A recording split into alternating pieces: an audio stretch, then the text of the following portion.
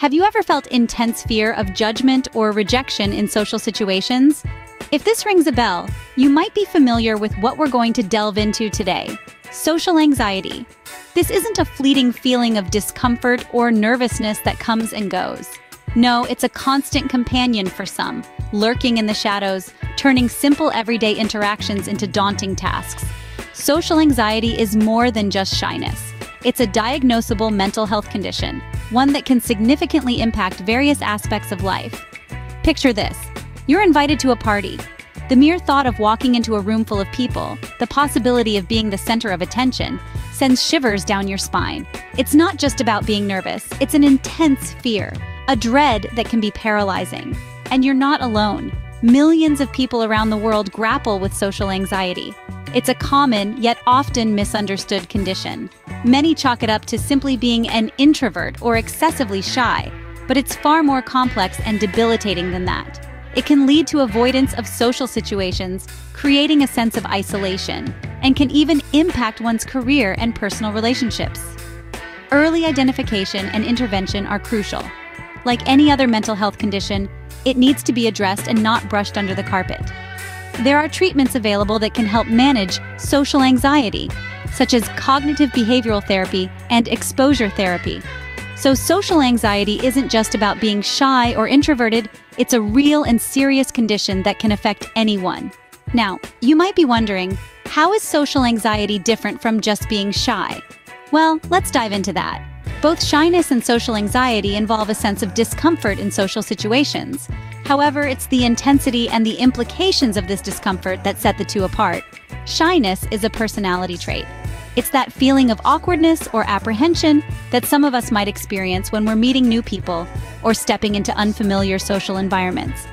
It's a part of who we are, and while it might make us a bit hesitant or reserved, it doesn't necessarily disrupt our daily functioning.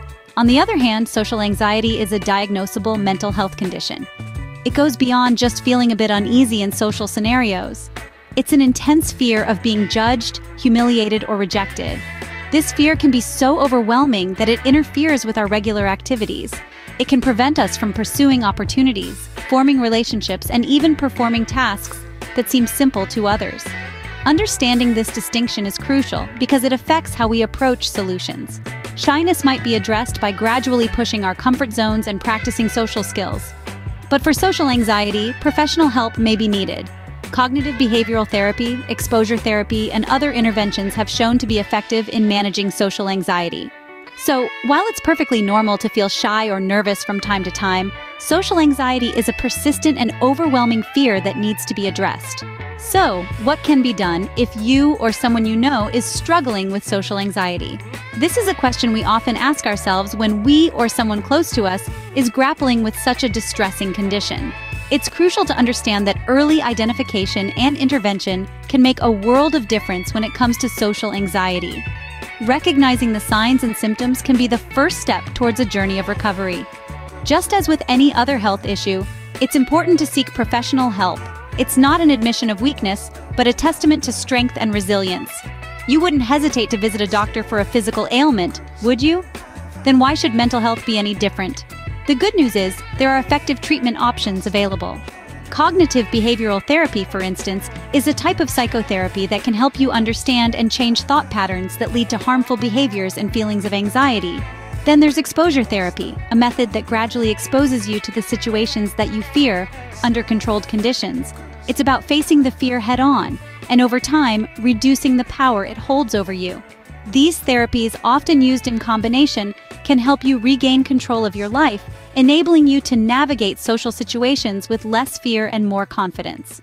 Remember, there's no shame in seeking help. If you're struggling with social anxiety, reach out to a mental health professional. The journey towards healing begins with a single brave step. We've covered a lot today, from understanding what social anxiety is to how it differs from shyness and what can be done to help. Remember, early identification and intervention are key. Don't forget to subscribe for the latest updates on mental health at Gleeglow Junction. We're dedicated to keeping you informed and empowered. Take care, and remember, together we can build a supportive and resilient community. Stay tuned for the next Gleeglow Junction episode.